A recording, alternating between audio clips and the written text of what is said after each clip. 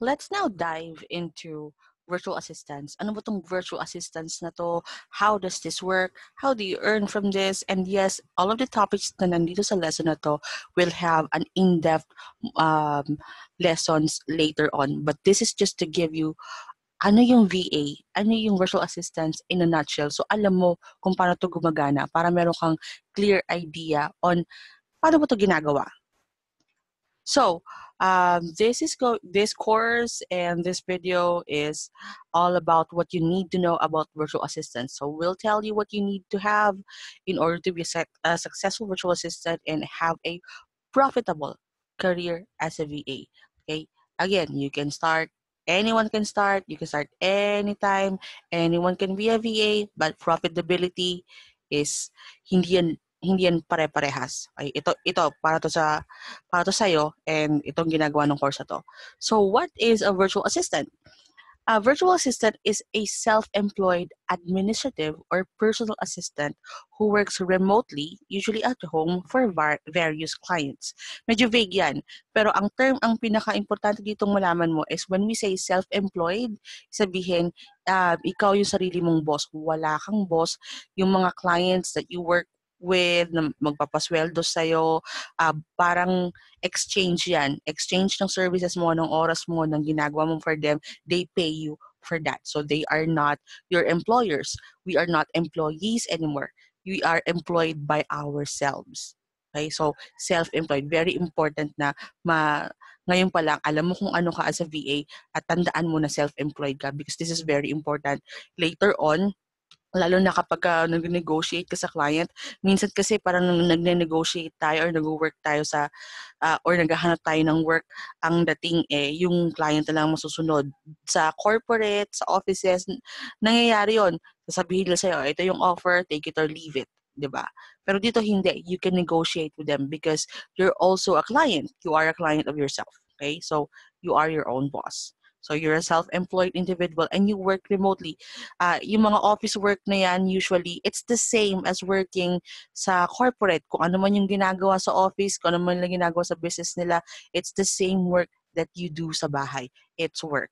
Kaya wala siyang parang magic na piniklik mo lang, hindi yun, di ba? Hindi yun captcha, hindi yun ganun, hindi yun mag-send ka ng link, mag-invite ka ng people. That's not it. It's real work. You just do it somewhere else. You don't have to be in the same area, in the same country as the client to do that. Kaya tawag natin doon remote work or online work.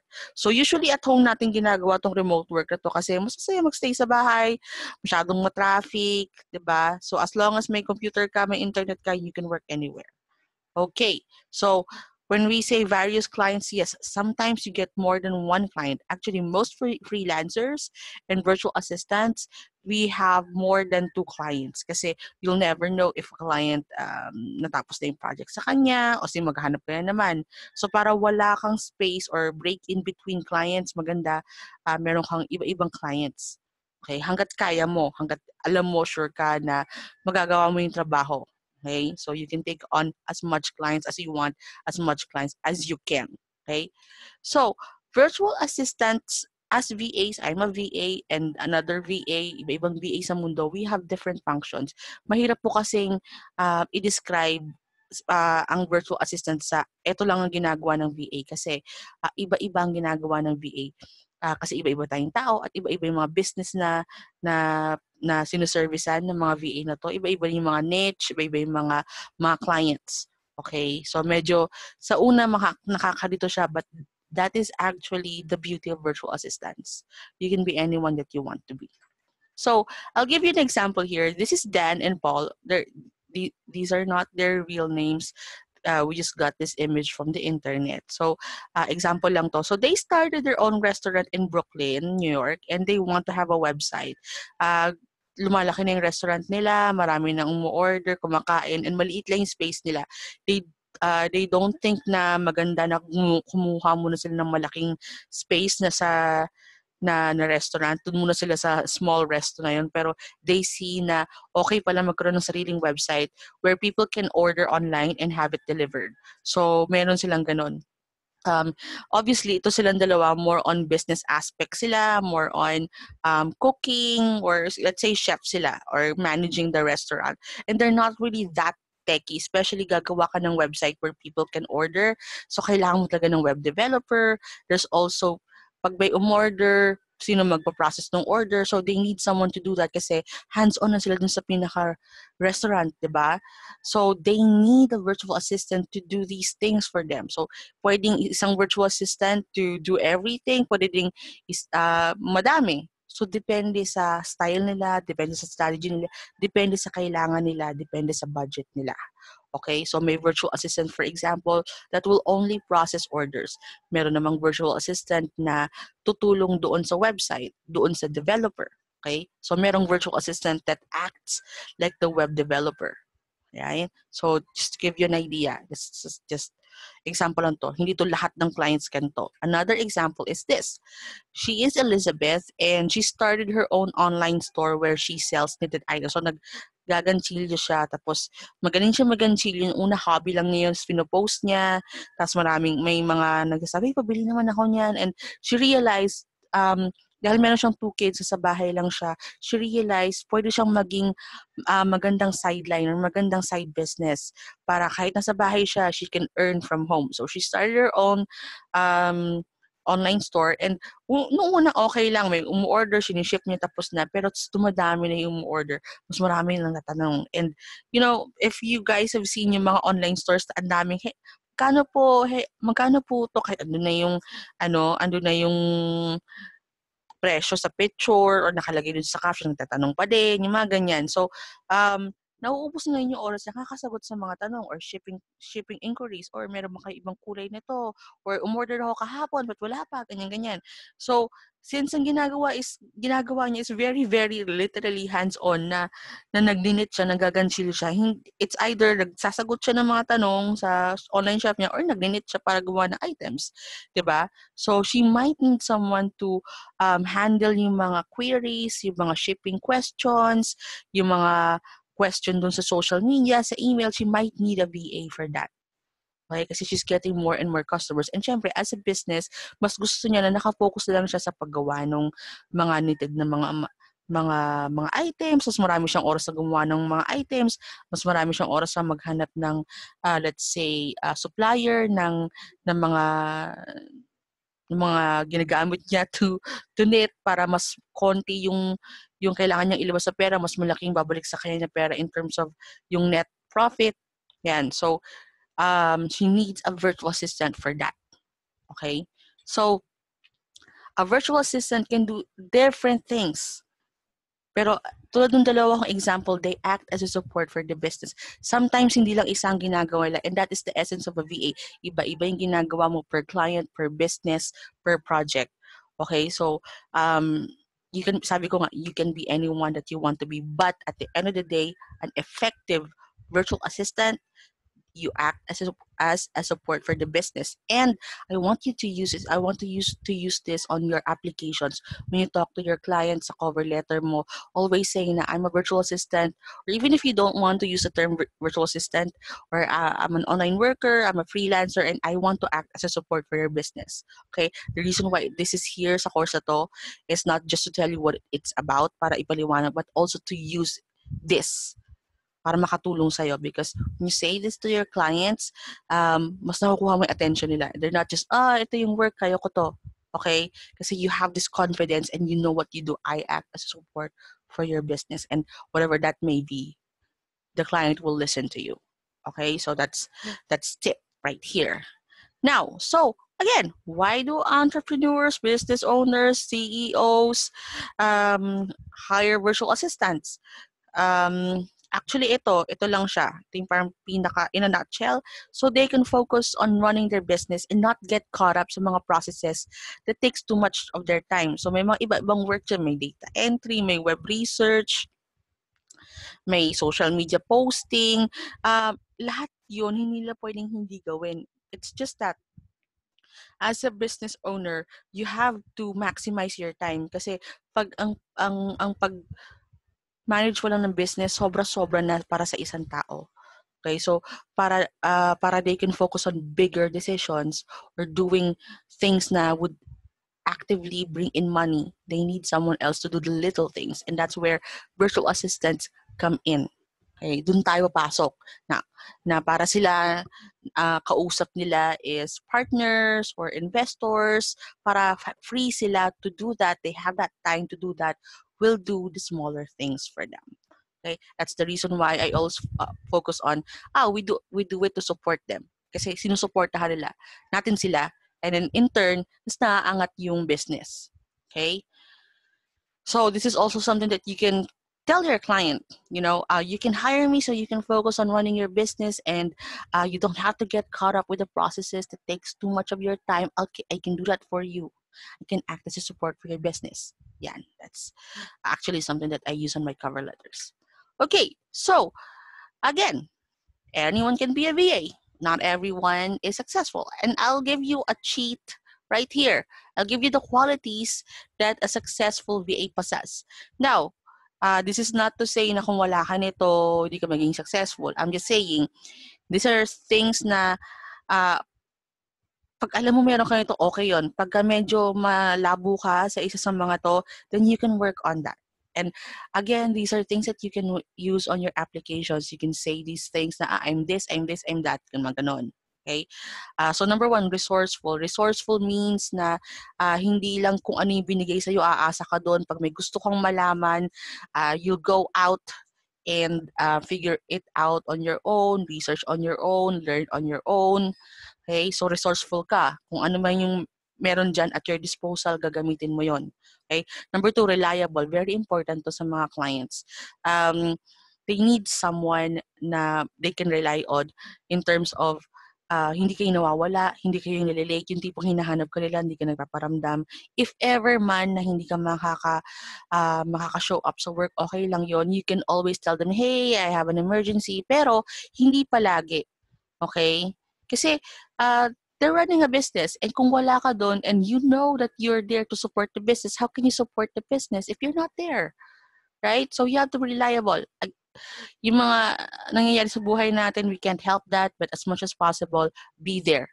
Reliability, number one thing that you can do to show that you are reliable is being there. Okay? So great communicator. Now, some people think na great communication means na constant. Okay, and the thing is, I don't use constant communication here. I use great communication. And what I meant by great communication is that you're clear sa sinasabi mo, clear kayo sa isa't isa. When you say na great communicator ka, you communicate regularly. Okay, hindi palagi kasi may mga virtual assistants na tanong ng tanong, nagko-communicate nga pero tanong naman siya ng tanong, 'di ba? And again, you have to be resourceful, 'di ba? So, it doesn't mean na hindi ka pwedeng magtanong, pero as much as possible kung kaya mong hanapin on your own, hanapin mo muna, and last resort mo 'yun na magtanong sa client. Okay?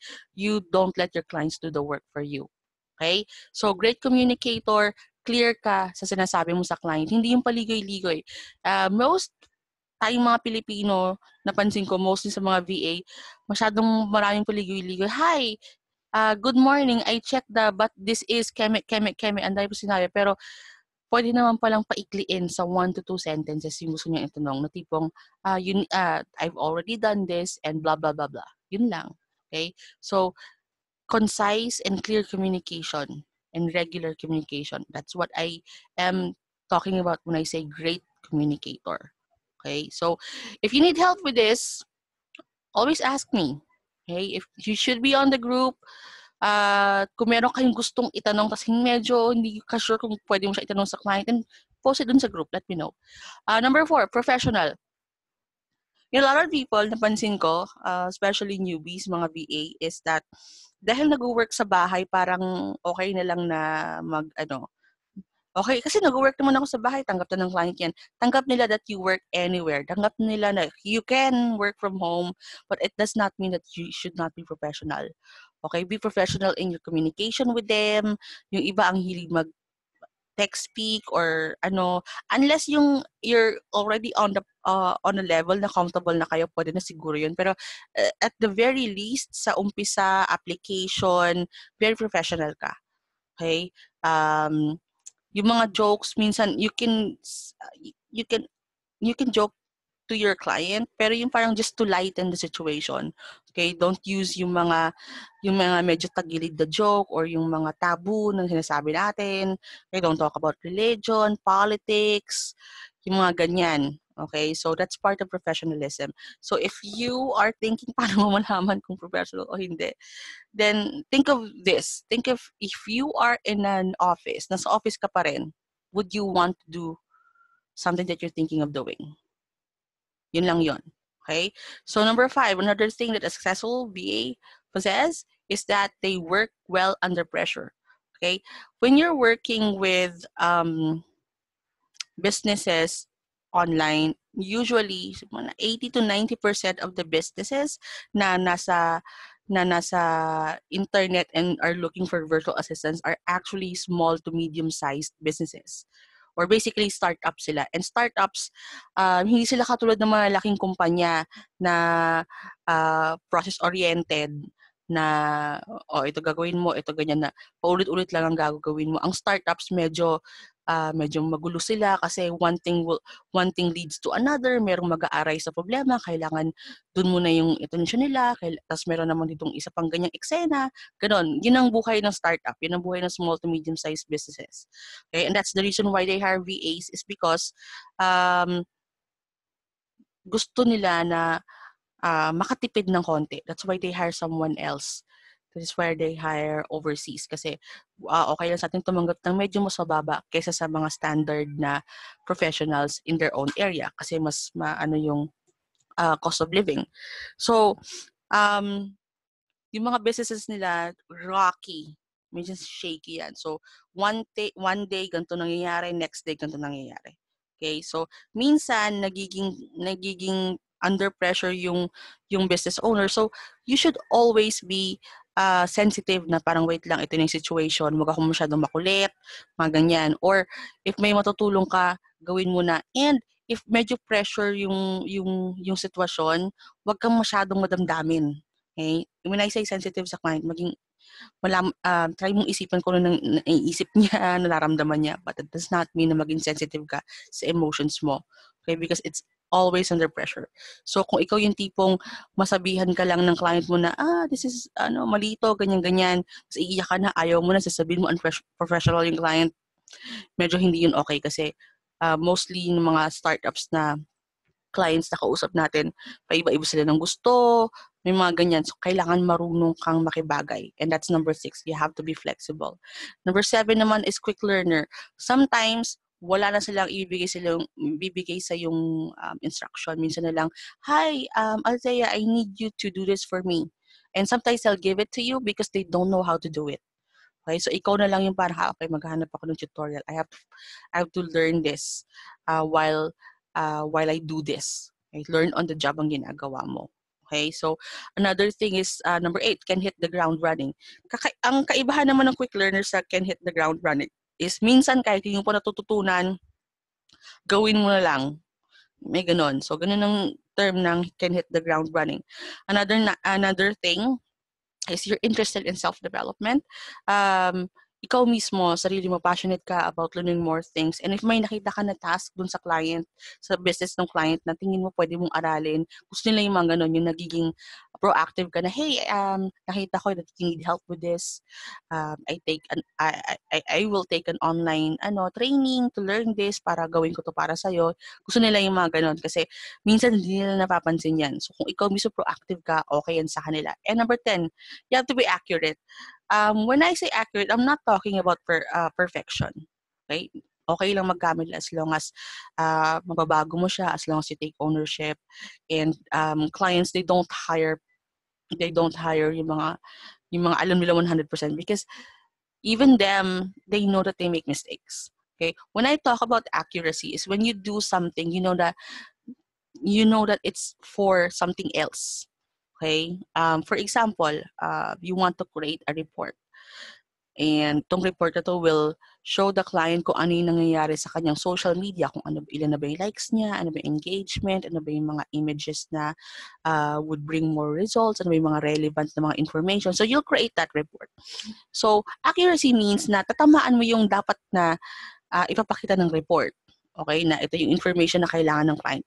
Hindi, perfection naman is, it will take so much time. Okay? So accuracy just means na konting focus lang, isipin mo lang kung observe ka lang kung ano yung kailangan. Okay? So sometimes before you do something, think about it first. Okay? Para ma-lessen yung pagkakamali. And that is what accuracy is for us virtual assistants. Okay? So, when you're working as a virtual assistant, how do you find success? Because I always talk about success dito sa VA course na to. How do you really find success? Is it better rates, double digits na hourly rate, $10, $15 per hour, or no more hourly rate? Ganyan. To us, and even for my agency, for us, ang success as a VA is actually the success of your client. Because when you're part of a success ng business ng client, unang-una, ang sarap sa pakiramdam nun. Okay? Ang sarap magtrabaho, hindi nakakatamad, na-appreciate mo yung sinisweldo mo. Yun ang number one, yung bang feeling. Kasi feeling mo ikaw din successful ka na. And another thing is that when you are integral to the success of a client, yung talagang alam nila nakatulong ka sa success, number one, they can give you a raise sa rate mo, or when you ask for a raise, mas magiging perceptive sila, mas mataas yung possibility that they will say yes because they can see na yung effort mo led to their success. Some clients, no, and this is not for everyone, but some clients that I know of will give their VAs bonuses.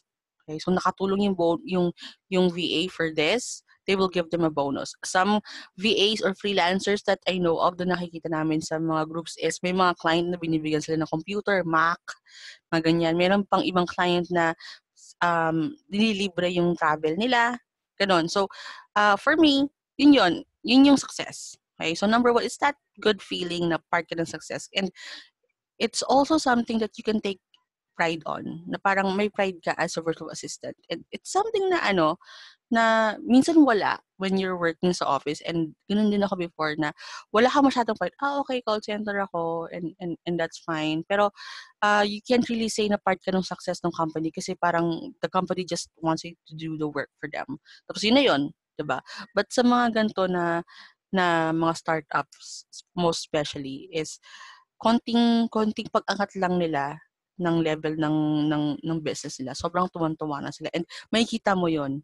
So you can actually take pride dun sa ginagawa mo. Hindi lang siya a means for you to earn money. It's actually a means for you to have that professional pride sa ginagawa mo.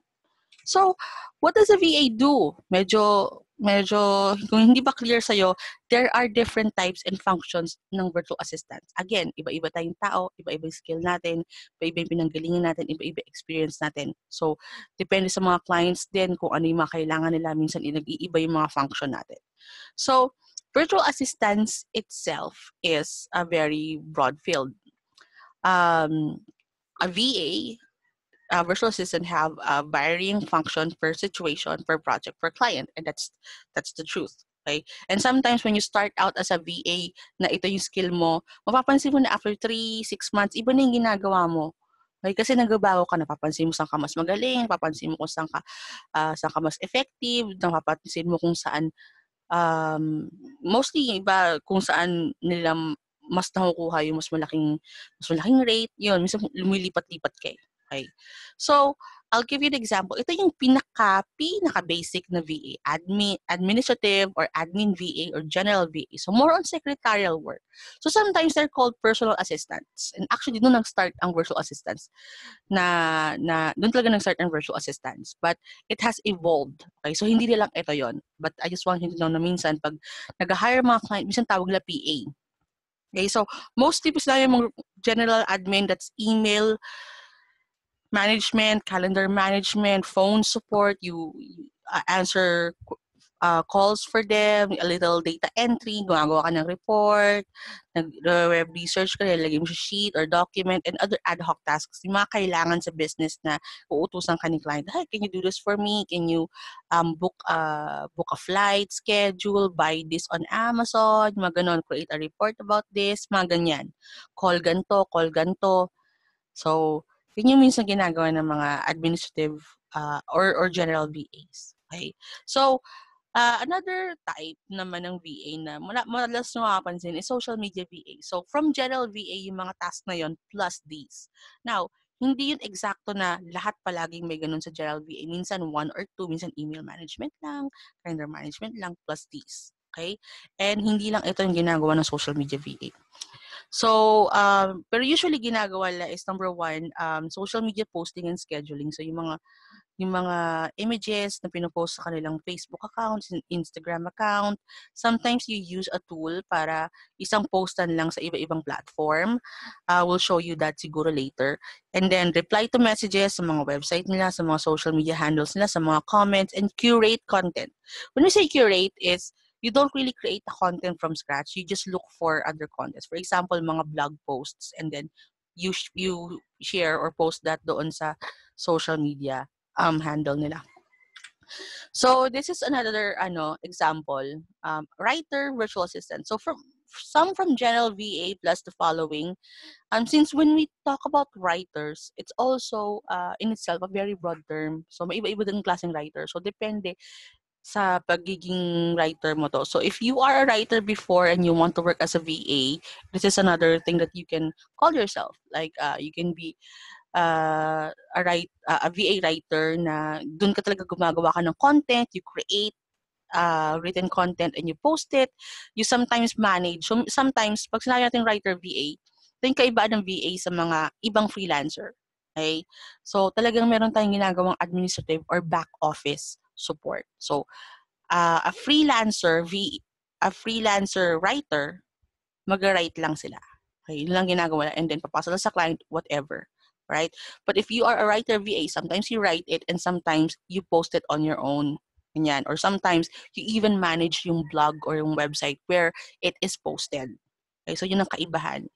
Again, this is just an example, very basic lang to give you an idea. Pero pag sinabi na natin writer VA, minsan hindi lang ito yung ginagawa nila. Keep that in mind. So there are sobrang dami. Other VAs are varying skills and degree of expertise. And you will hear this a lot sa mga freelancing groups or virtual assistant groups is niche. Okay?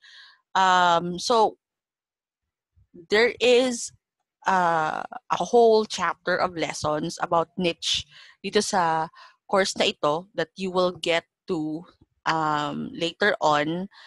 But to give you an idea now, a niche is a specific marketing segment or a specific topic or a specific industry na ginagawa mo. Katulad ng example ko kanina, niche yon, writer VA.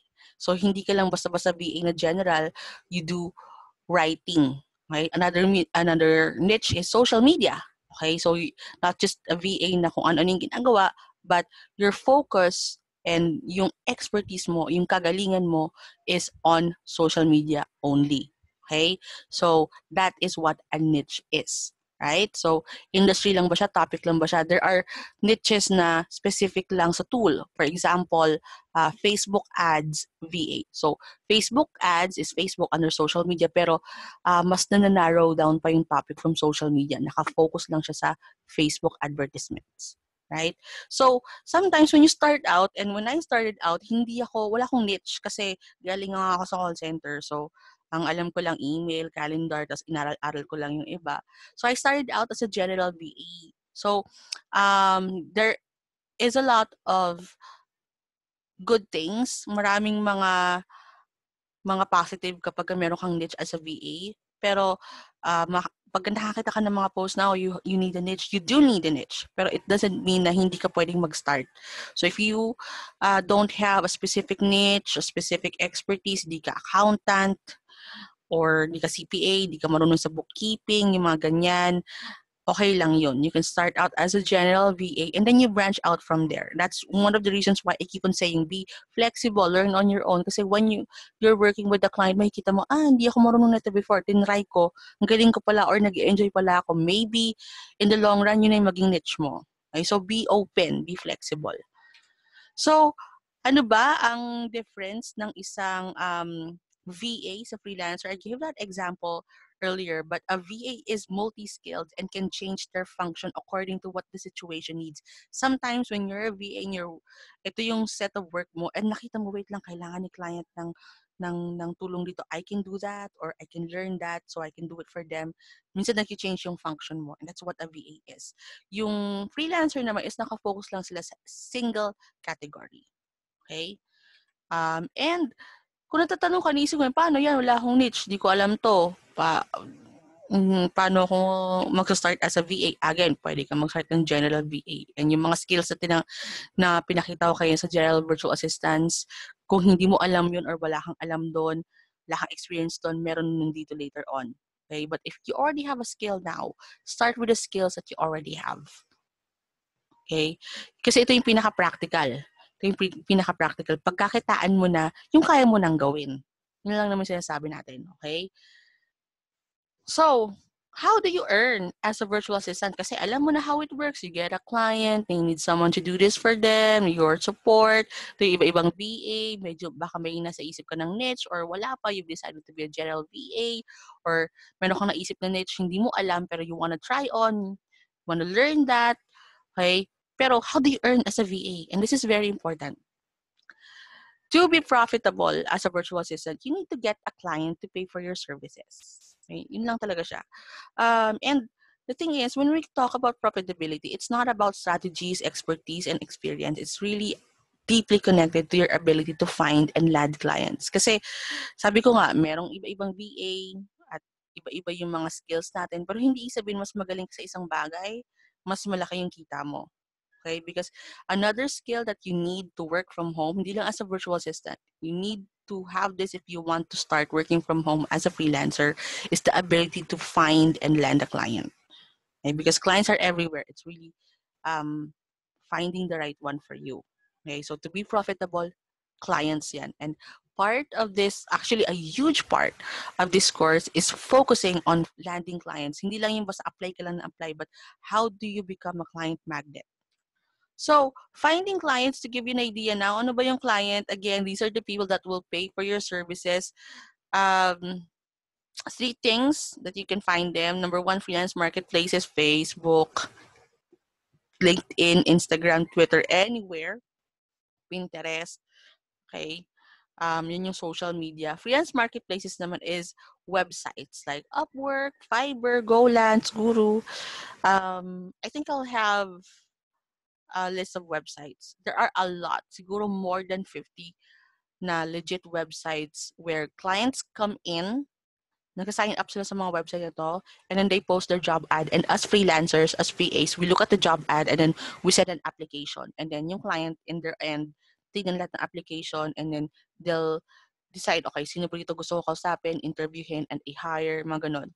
Okay? So social media, yung mga Facebook. Marketing naman is finding your own client using your own marketing strategy. Some virtual assistants, they have their own websites. Yung iba, nag-run sila ng marketing campaign like a real business. They do that as well. So, papakita namin yan later. So, how do you become visible to clients? Kasi if you start as a VA, clients won't just come to you. You have to be visible to them, right? So, to find clients, you have to show up. Okay, so you do your own marketing, you create your profile, you create a website. But remember, I'm not saying na you need to have a website now, ha? It's just that this is also something that other VAs do at naging successful din sila. Hindi lahat ng VAs na may website is nagkakahanap ng client agad. This is just an option. Okay? This is a really good option, pero hindi siya necessary. So, another thing is that ang kaibahan mo sa ibang nagsistart as a virtual assistant is that you're already ahead because you took the first step, and the things that I talked to you about for the past few minutes is something that some virtual assistants realize after a few weeks, sometimes after a few months. you're already ahead. I want you to say that. I'm already ahead. Okay? Again, I'm already ahead. Okay? Post that or isulat mo. And you have to believe that you're already ahead. Okay? Because again, mentality to. It's all about mentality here. I'll show you the steps. I'll show you the strategies. Pero to be successful has to come from you. Okay? You have to have that mentality. You're already ahead. You took the first step. And this is what this lesson is all about. So in the next lesson, we will talk to you more about virtual assistants. And again, if you have questions, post mo sa group, let me know. Kung may malabo or kung may hindi ka naintindihan or may gusto kang idagdag, let me know.